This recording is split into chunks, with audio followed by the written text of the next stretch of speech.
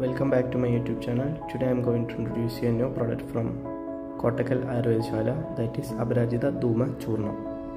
If you are looking at the usage of Aparajitha Dhooma Choornam, first of all we can say, please heat up some charcoal or dried wooden pieces in a clean earthen pot or vessel until it becomes molten red and keep them aside.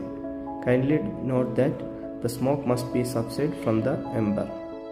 Secondly, open the lid of Aparajitha Dhooma Choornam and gently sprinkle the coarse powder over the ember and the fumes arises from the embers. You can either cover the vessel with a lid which has pores in it, or else you can let the fumes spread as such.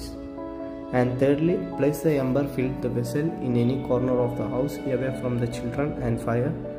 And as the fumes subside, again repeat the procedure of sprinkling Aparajitha Dhooma Choornam once or twice.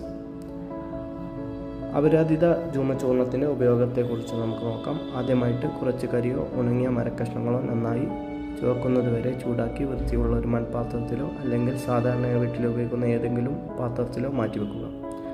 തീക്കനലിൽ നിന്നും പുക കുറയുമെന്ന് ദയവായി ശ്രദ്ധിക്കുക. അടുത്തതായി Aparajitha Dhooma Choornത്തിന്റെ അടപ്പ് തുറന്ന് തീക്കനലിന്റെ മീതെ പൊടി മെല്ലെ വിതറുക.